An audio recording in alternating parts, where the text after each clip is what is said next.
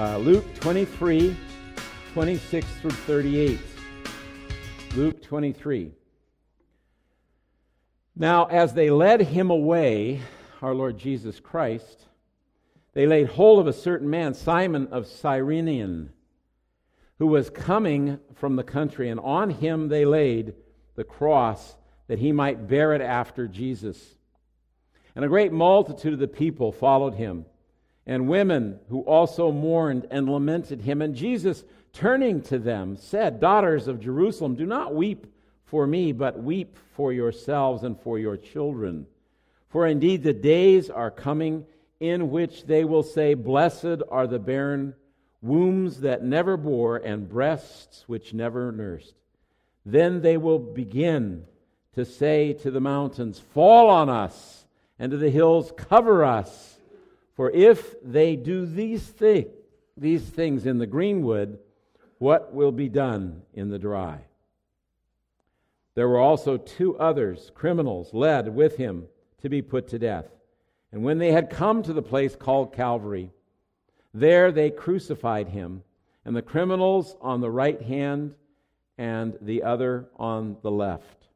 Then Jesus said, "Father, forgive them, for they do not know what they do." And they divided their garments and cast lots. They divided his garments and cast lots. And the people stood looking on, but even the rulers with them sneered, saying, "He saved others. Let him save himself, if he is the Christ, the chosen of God." And the soldiers also mocked him, coming and offering him sour wine, and saying, "If you are the King of the Jews, save yourself." And an inscription also was written over him in letters of Greek, Latin, and Hebrew, "This is the King of the Jews." Thank you for standing in honor of God's word. You may be seated.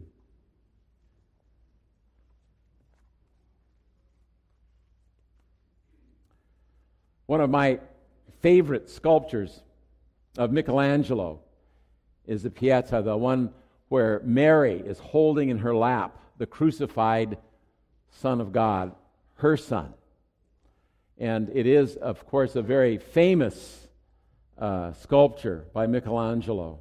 And it's there in St. Peter's Basilica, and this one couple from America went to visit, and there was a hush on the part of those who were with them as they toured through St. Peter's Basilica. And John and Loretta Reynolds were in awe as they looked at this sculpture.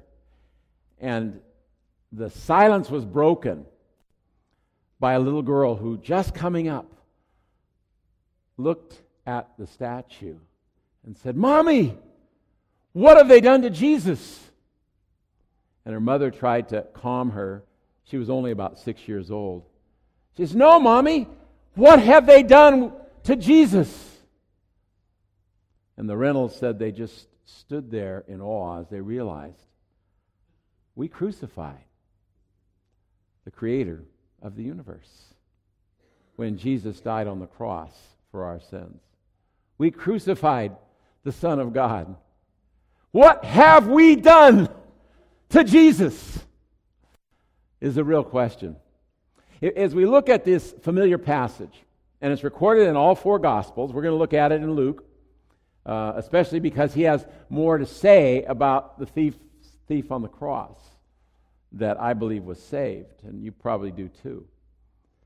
We want to look at this particular passage of the four Gospels for that reason, as well as several others, but they can become familiar passages to us, and if we're not careful, the cross can become too familiar.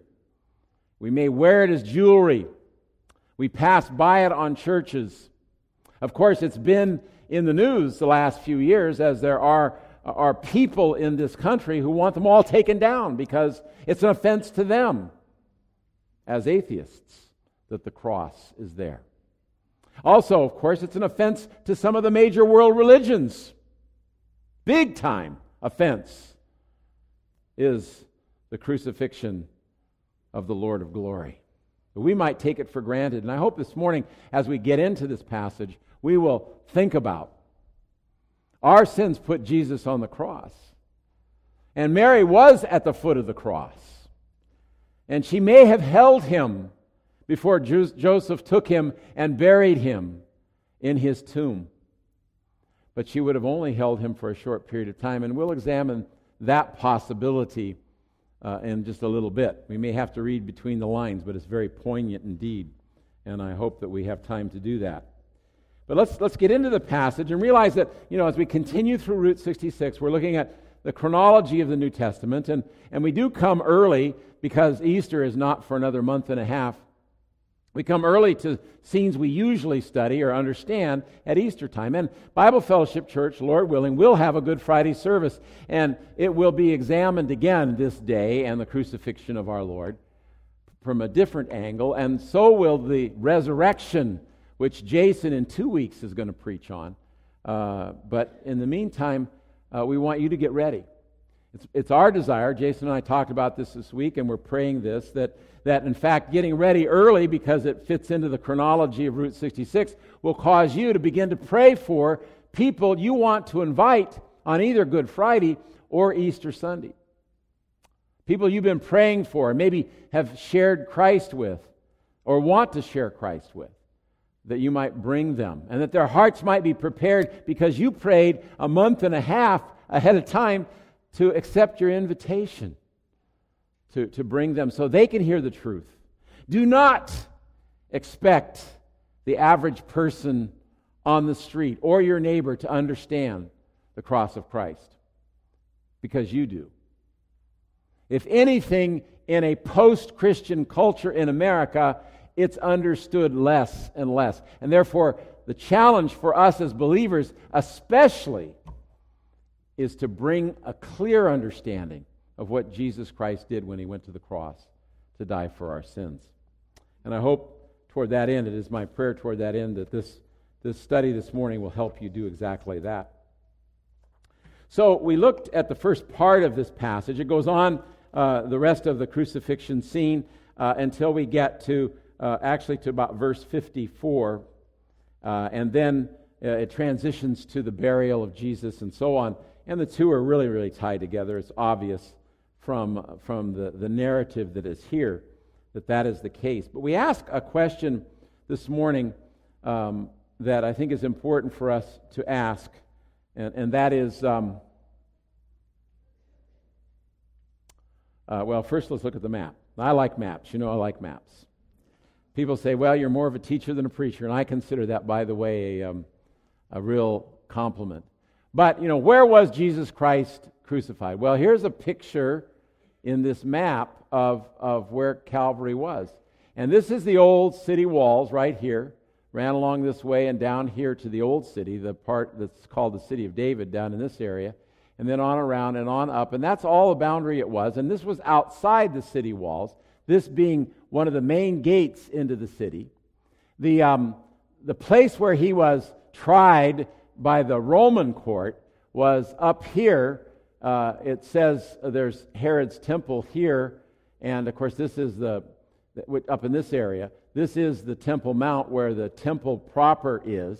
But above that is the fortress of Antonia, and that is where he was tried by Pilate. And so the Via Dolorosa, we have it there today when you go to Jerusalem, and you can walk it. It's probably pretty accurate to the route, but you come down this way and you come around and you go over here. And now there's a big basilica here, a big church called the Church of the Holy Sepulchre, because they believe it's over the site of Calvary and also over the site of the tomb that Jesus was buried in. And they're probably pretty accurate archaeologically.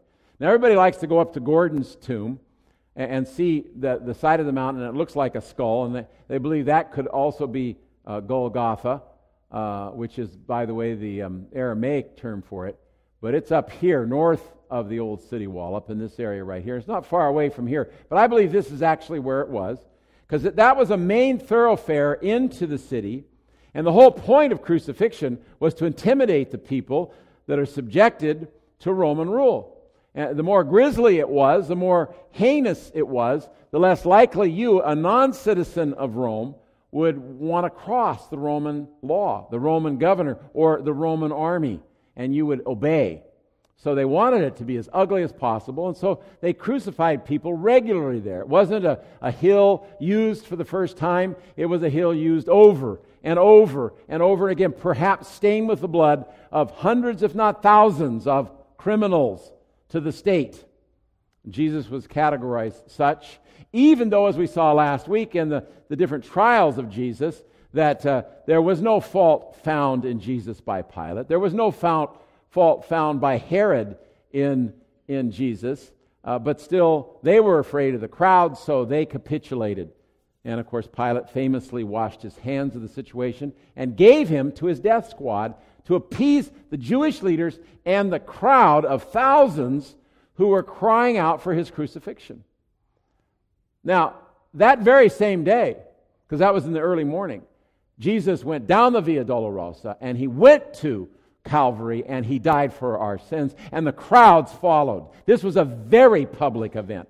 Thousands of people probably were there to eyewitness Jesus' crucifixion. This was the time of the Passover. In fact, they had to get Jesus and those two other criminals, quote unquote. Jesus, of course, wasn't, but they had to get them down from the cross before sunset on Friday, because then it started into the high and holy Sabbath of Passover. And we'll see that in just a moment. But here's the deal. Jesus Christ died a very public death. And it is recorded in several places, on some inscriptions and whatnot. And of course, the very existence of Pilate at that time being governor recently was uncovered in the old part of Jerusalem. And so, the old critics who said, well, Pilate probably is a fictitious person, and this is a nice story. This probably didn't really happen to Jesus. Well, we now know for sure Pilate was there at this time, a governor of Israel, because of an inscription that was found nearby. Besides the fact that hundreds of crosses or cross-like figures have been found archaeologically in and around the Holy Land, because crucifixion was a grisly fact of life. In fact, Jesus himself, when he was 12 years old, most likely, saw just south of Nazareth over 100 rebels crucified along the road. And watched, if he got down there, the crows picking the eyes of these crucified men off, because the Romans would leave them around in a situation like that and not even bury them, but let the animals and the predators just eat their bodies and their bones to scare the people into subjection. Jesus saw this, and remember, Jesus was born to die, and he knew his fate like that was coming. And that's why God the Father sent him in the first place. So all of this is mixed into the story of the cross of Christ, and I want us to see it, if we can, as vividly as possible, but especially through three great stories of three men who I believe came to Christ and accepted him, if you will, as their Savior on that day. And so who are the first three people to be saved at the cross of Christ is what we want to ask. And the answer to that question comes first of all as Simon the Cyrene. He's of Cyrene. This is, by the way, where Tripoli is today in North Africa, and he was saved on the way to Mount Calvary. Now, before we get a little bit more into this guy, let's look at a slideshow taken from the Passion of the Christ that's very poignant. I know that it seemed as if Mel Gibson bloodied Jesus up more than was necessary, but I think it comes close to the truth. And I like this slideshow. It's only about 4 minutes long, but it'll remind us of the garden and the trials and the Via Dolorosa and his crucifixion, and at the very end, his resurrection.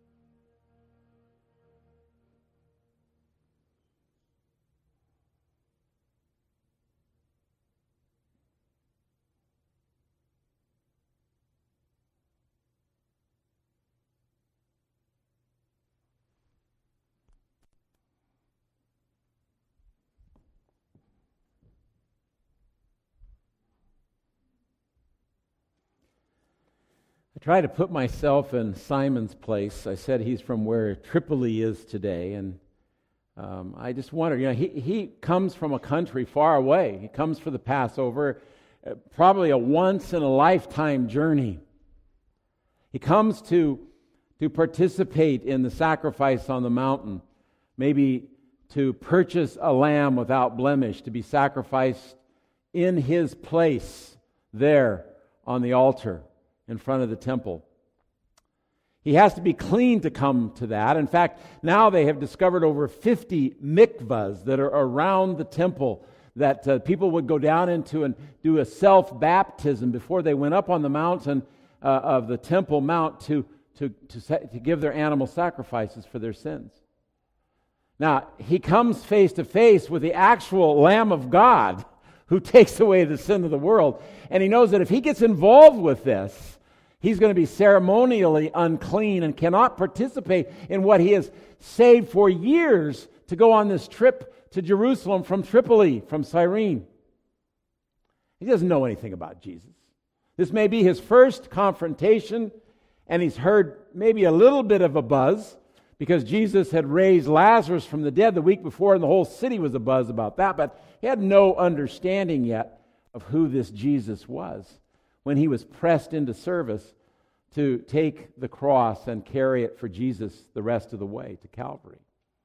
I like that in Mel Gibson's movie, he shows the change that takes place in Simon toward the Lord, shaking off all of his resentment and his anger that his whole trip is being ruined because he has been made ceremonially unclean, which takes well over a week to get over, and all of those events of Passover would be gone by then.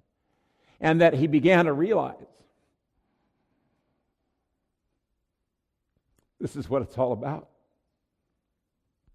Now, my prayer as I was preparing this week for a familiar passage like this is that all of us will become more familiar with it, and this week especially to focus on it and prepare our hearts for celebration of Good Friday and Easter in about a month and a half, and that we would learn from here on out the rest of our lives to tell as part of the good news the historicity, the truth of the cross of Jesus Christ, and be so familiar with this coin that we'll have confidence to share it with everyone that we meet. What should hold us back except Satan? What should hold us back from sharing the good news of Jesus? We know we need to do it with respect for those we share it with and with meekness in our attitude, but we need to know it. We need to understand it. It needs to get into the very fabric of our hearts and our being, and then we need to share the good news that Jesus died for our sins, because that's the core of the gospel.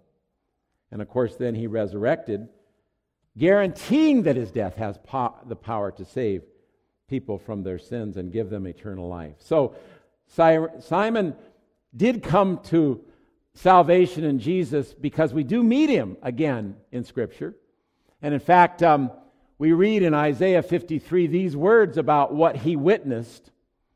And he himself started out despising Jesus as he was forced to carry that cross. He is despised and rejected by men, a man of sorrows and acquainted with grief, and we hid as it were our faces from him. He was despised, and we did not esteem him. In the movie, The Passion of the Christ, he's got his little boy with him, and this bloody mess comes by him there on the Via Dolorosa, and he hides his eyes with his hand and pushes him back into the crowd to his mother because he doesn't want him to see this horrible sight. And yet, later in the Gospels and in the New Testament, we read about his sons. We'll see that in just a moment, and how they were instrumental as leaders in the early church. But of course, all that's transpiring, and he's learning and understanding as he goes. Surely he has borne our griefs and carried our sorrows, yet we esteemed him stricken, smitten by God, and afflicted. A prophecy given over 800 years before it came to pass in detail on that fateful day. The most important day in the history of the world, the hinge of history, is the cross of Christ. The hinge of history is this day, around 30 AD, in the spring, when Jesus died for us. And then Mark is the only gospel that records this, but he records in 1531 in connection with this scene. Then they compelled a certain man, Simon a Cyrenian, the father of Alexander and Rufus. Those were his sons. I wonder which one of those little boys it was that he hid his eyes from seeing Jesus crucified that day. As he was coming out of the country and passing by to bear the cross. In the book of Acts, these guys will come up again. And specifically at the end of the book of Romans, Rufus will be remembered, the same man who was the son of Joseph, of Simon. So I believe Simon was saved that day, and he began to follow Jesus that day, and he raised his family as Christians, that they too might follow Jesus from that day forward. So amazing things happened there on the Via Dolorosa with Simon from Tripoli. And there we have in Romans, greet Rufus, chosen in the Lord, and his mother and mine. That's kind of an interesting statement from Paul.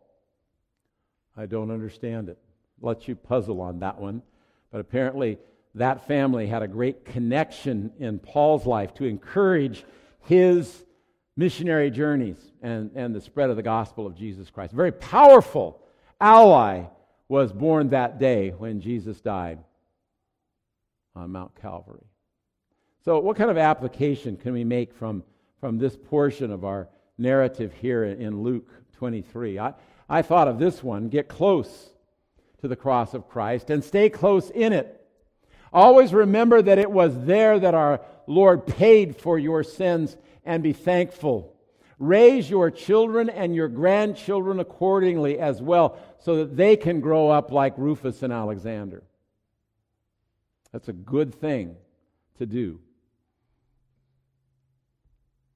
So I pray this now for our 6 grandchildren, that they would grow up like Rufus and Alexander, make a difference for Jesus in the world. But the second thing we see from this passage is the thief on the cross was saved before he breathed his last. Now this one really is deserving of much meditation.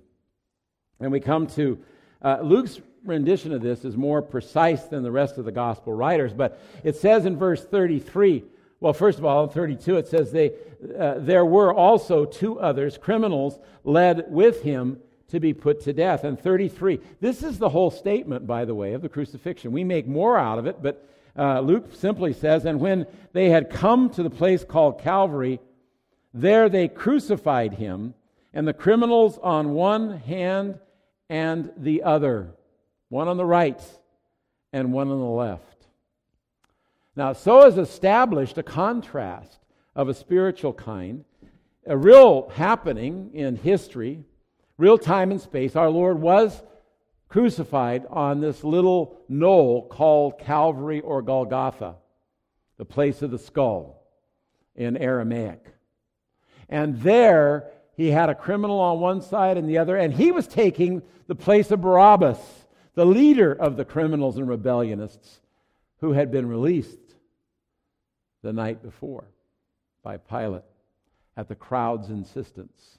That middle cross had been reserved for Barabbas, a murderer. One of them believes, the other rejects Christ. And so we see an object lesson, if you will, in the cross, the 3 crosses, what's happened for the last 2,000 years.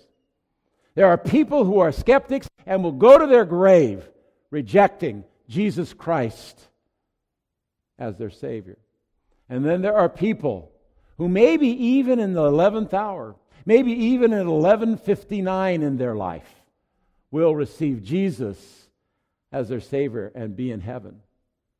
And so we follow the story. It says here then, Christ was crucified. And I'll say just a few things about the crucifixion. You see the cross. You've seen pictures. You saw in this slideshow the nails going into his hands, the nails going into his feet, This was literal, of course, because in his resurrection body, when his disciples didn't believe, he showed them the scars of the nails pounded into his hand, already healed in his resurrection and also in his feet. But of course, it's very excruciating pain initially. But when that goes numb, you're on the cross and you're in a bent position, so you constantly have to push up against the nails in your legs and even those in your hands to raise yourself to get air into your lungs in order to survive. And you can go on like that for days until you finally die of thirst, of dehydration. And so that's the way they crucified people. And that's the way these three were crucified. Then verse 34, Jesus said, "Father, forgive them, for they do not know what they are doing." He was saying this of the death squad. Now, they had these group of soldiers. Usually there was a centurion in charge of the death squad, but they did so much crucifying of people to intimidate their subjugated nations that they rose up within the army all over the Roman Empire, death squads, to do this very dastardly deed. And the Romans themselves, back in Rome, were disgusted at this practice. Cicero said it is the most horrible thing that you can possibly imagine. Something that a good Roman citizen wants nothing to do with. And of course, if you are a citizen and you're sentenced to death, you do not die this death.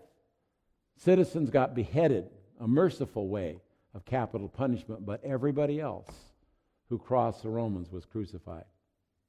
So there were death squads that did this with great regularity, and they had nailed Jesus to the cross. And he said, as he looked down upon them and upon the high priest and all the priesthood who had gotten the crowd built up to cry, "Crucify him, release for us Barabbas, and crucify him, Jesus." And he says, "Father, forgive them, for they don't realize what they're doing." Driven, certainly, by Satan, as well as their own sin nature. Verse 35. And the people stood looking on. But even the rulers with the people, were sneering, saying, "He saved others, let him save himself, if he is the Christ, the chosen of God." And the soldiers also mocked him, coming and offering him sour wine, and saying to him, "You are the King of the Jews, save yourself." You see, Jesus was under great derision. Not only physical pain, but great derision. By the way, we put a loincloth over Jesus, but they always crucified naked to bring greater shame on the subject who was dying this horrible death.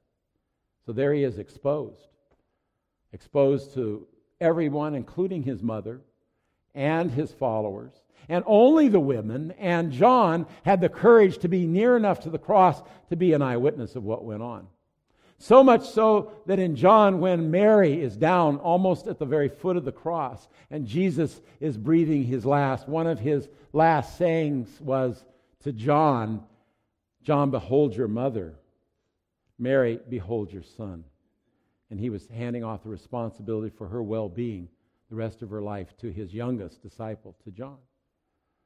But there they were, close to the cross, and the only ones from what we can tell from the accounts, who wasn't sneering and jeering and making fun of Jesus there on the cross. And then I believe Pilate put the King of the Jews not as a mocking thing, and he did it in three languages, the three main languages in that part of the world at that time: Latin, the language spoken by the Romans, and of course Greek, the lingua franca of that time, and Hebrew. And he wanted everybody to be able to read, "This is Jesus, the King of the Jews." I think he had some question in his mind as to whether or not that wasn't really true. And so he had it done. He also, of course, wanted to give the religious leaders the heebie-jeebies by doing so. But there it was, and it was true.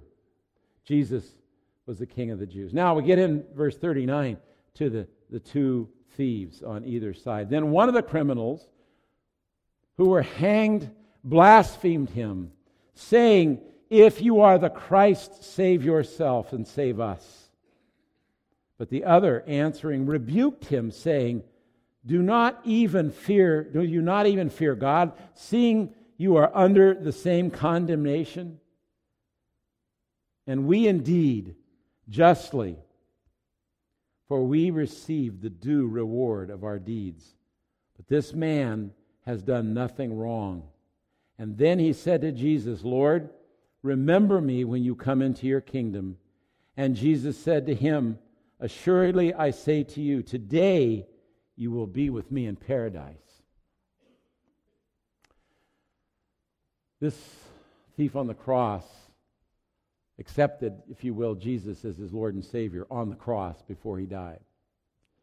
And Jesus promised him paradise. Now, understand, this is about the middle of the 6-hour ordeal. And probably by this time, of course, darkness has fallen from noon to 3.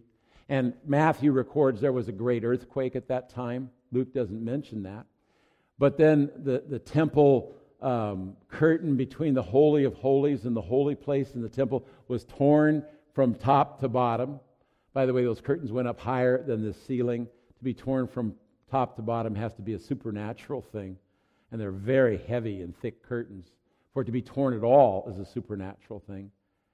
Of course, God was saying in that phenomena that my Son, in his work on the cross, is opening up heaven so that those who accept him as their Lord and Savior can come and go with freedom, something that was not true before that moment, before his finished work on the cross. But there on the cross, the thief said, Lord, consider me when you come into your kingdom. And he didn't know what else to say. And that was good enough for Jesus, because he believed that Jesus was the King of kings and the Lord of lords. He even rebuked the other thief, reminded him that they deserved death, but Jesus did not. Now, I never really thought about it when I was growing up, but I knew the Scripture said that when Jesus had breathed his last, the authorities wanted the other two men killed with the breaking of their legs. They wanted Jesus killed too, but they discovered he was already dead because he had given up his own life. It was not taken from him, and he had prophesied that many times earlier. But they took the same hammer, which is like a sledge, that they had pounded the nails into the hands of these three men. And they came along and broke their legs right here at the knees. Just crack, crack, so they could no longer push up and get air in their lungs. So the last thing of pain that this thief on the cross, we do not know his name, was to hear crack, crack, and terrible pain. And he could no longer push to get breath, and then he suffocated. Can you think of any worse death than suffocation? All of this happened after Jesus said, today you will be with me in paradise. And then, can you imagine him waking up with Jesus in paradise? Have you ever thought about that? Now, what is paradise? Is that heaven? Well, we understand from the Scriptures in several places that before the finished work of Jesus on the cross, that those souls from the Old Testament times who look forward to the coming of the Messiah and his salvation when they died went to paradise or Abraham's bosom to wait the events of the cross in order to be released to go in front of a holy Father in heaven because Jesus' blood cleansed them from all unrighteousness. And so that day, we know Jesus went to that place. And he took those prisoners, we're told in other scriptures, and he took them to heaven. So that thief got to go to paradise and see what that was all about, and then go with Jesus to heaven to be in heaven for eternity. Amen? All because of a simple profession of faith in Jesus. That his death had power to save him from his sins. That's the good news. That's what we get to share. And with people who don't know Jesus, they are headed where that other criminal went. We saw in the story of Lazarus, which I do not believe is a parable, and that's also recorded only in Luke. And he tells us that when Lazarus died, this beggar who even ate the crumbs with the dogs under the table, and he died, he went to Abraham's bosom because he was a believer in the coming Messiah, just an Old Testament saint. And then he looked across this great abyss of fire and flame, and he saw on the other side in hell, he saw Lazarus, who by this time is tormented, cannot even stand to swallow because he's so thirsty. He says, God, would you see, Lazarus is over there. Would you have him come and bring me a little bit of water? And the Lord says, no, it's too late, Lazarus. He says, well, you at least have him go back and tell my brother that this is not where he wants to be for eternity. And the Lord says, no, it's too late.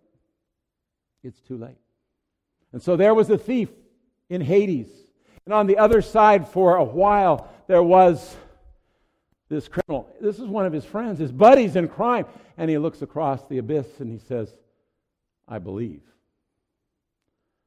My heart breaks for you. But it's too late. You would not confess the Lord of glory on the cross as I did. See, folks, those are the stakes. Those are the stakes. Do I believe the story I told you? Well, the Bible tells it. I believe the Bible. Do you believe the Bible? Why can't we tell that to people who need Jesus? Why do we keep silent? We must share the good news of Jesus. We must talk about the cross. And you don't have to get as emotional as me, by the way. I'm just emotional at this point. But we cannot be guilty of silence. I'm trying to spur on the faithful in this whole story. Well, here's the second person now. In that very same day in which Jesus was crucified, who came to know him as their Savior and Lord. And then we see how important it is, therefore, how important it is to pray for people and not give up on them. How we should remember them. And we should be careful to share with them the good news. By the way, I think one of the greatest ways to share the good news is kind of an apologetic way, and that is to go to a passage like Psalm 22, where it says specifically what's going to happen on the cross 1,000 years before it happened. And David wrote this, Psalm 16 through 18. He says, for dogs have surrounded me, from the perspective of the Messiah, from Jesus' perspective. The congregation of the wicked has enclosed me. They've pierced my hands and my feet. I can count all my bones. They look and they stare at me. They divide my garments among them. And for my clothing, they cast lots. And we see that recorded right here in the passage before us in Luke.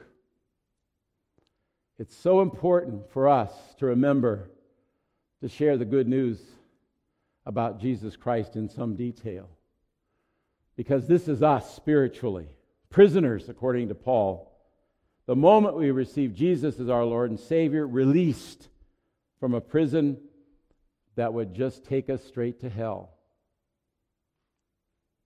So remember that it's never too late for someone to come to Jesus and accept Him as their Lord and Savior. Keep on praying and keep on sharing the good news until you see them saved. These are people that God has put in your path. They are family. They are friends. They are neighbors. They are co-workers. They are fellow students. You name it. People all around us need Jesus. Are we praying for their salvation? Is it a regular course of our prayer life? Don't give up. This thief came to Christ at the very last hour, literally, of his life. And he was in paradise with Jesus. Lastly, the centurion. I believe he was saved at the foot of the cross as our Lord breathed his last. And we see this especially in verses 44 and following. So there's Christ on the cross. He's dying for our sins. Verse 44, now it was about the 6th hour. There was darkness over the earth until the 9th hour. And the sun was darkened, and the veil of the temple was torn in two. And when Jesus had cried out with a loud voice, he said, Father, into your hands I commit my spirit. Having said this, he breathed his last, and then Luke immediately takes his pen and writes these words in verse 47. So then the centurion saw what had happened. He glorified God, saying, certainly this was a righteous man. Mark says, certainly this is the Son of God. And the whole crowd who came together in that sight, seeing what had been done, beat their breasts and returned. They were in mourning over what they had done. Many of them had screamed earlier in the day, crucify him. Now they have seen him die with dignity. They have seen what has happened to him. They have seen this drama unfold. They realize they killed an innocent man, and they go away in mourning, beating their breasts in sorrow. And this Roman pagan, this leader of a death squad, having probably witnessed thousands of these crucifixions, is broken. He sees the phenomena of the darkness. He feels the earthquake. He sees the fear of the crowd around him and is fearful himself. And he realizes this truly is no normal man. This must be the Son of God. And I believe that he would have to stay and clean up the mess that was part of the job of the death squad.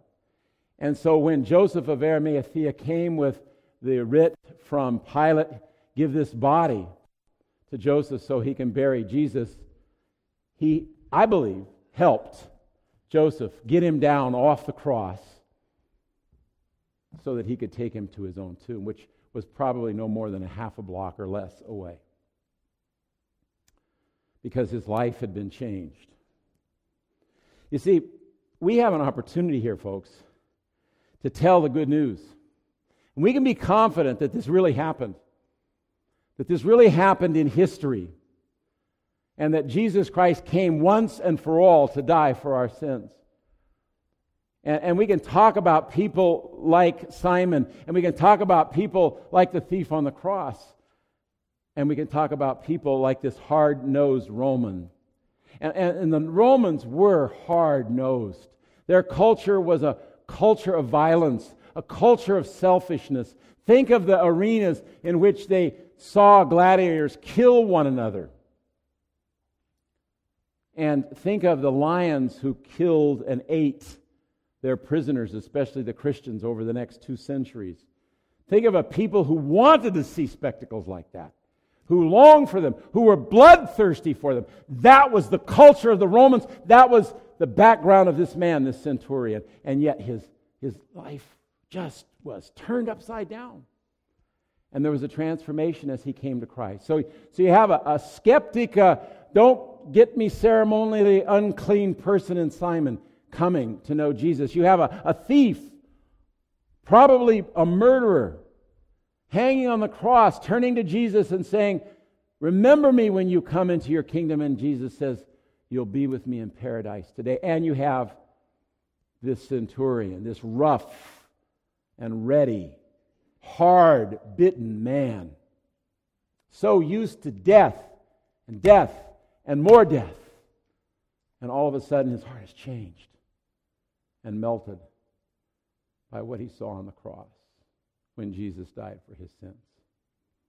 See, that's the story of the cross. That's what we need to think about this week and meditate on. And then I would beg of you, all of us, including myself, this is for me as well, that you would write down some names of folks you want to share the good news of Jesus Christ with, and invite them to the Good Friday service in a month and a half. Invite them to the Easter Sunday service where they'll hear the gospel again through those 2 services so they might be saved.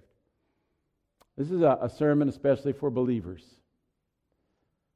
And come Good Friday and Easter, it'll be especially for sinners that you bring to hear the message. But you yourself, be prepared to share this good news in its entirety with others the rest of your life, or until Jesus comes again. And of course, if you're here today and you've not accepted Jesus as your Savior, now's a good time to do that. I want to close this service mainly with that prayer, so let's go to the Lord in prayer. Father, I just want to ask you to work on the hearts of anyone in this room who has not yet received Jesus as their Lord and Savior, and cause them to realize Jesus died there on that cross 2,000 years ago for their sins. Their sins were nailed into the cross of Jesus there. But they must, by faith, confess their sins and by faith receive Jesus as their Lord and Savior. And I pray, Lord, that if they want to do that before they leave this place, they'll come to the prayer room in the back of the worship center here and meet with me. And so I can share with them again from your word how they can be born again. Lord, I pray for all of us who have put our faith in Jesus that we would get real these next 2 months as we approach Easter and Good Friday, and really make this a fruitful time to see our neighbors and our family members and our co-workers and our fellow students and the people that we have as friends who do not yet know Jesus as their Savior come to know Him as their Lord and Savior.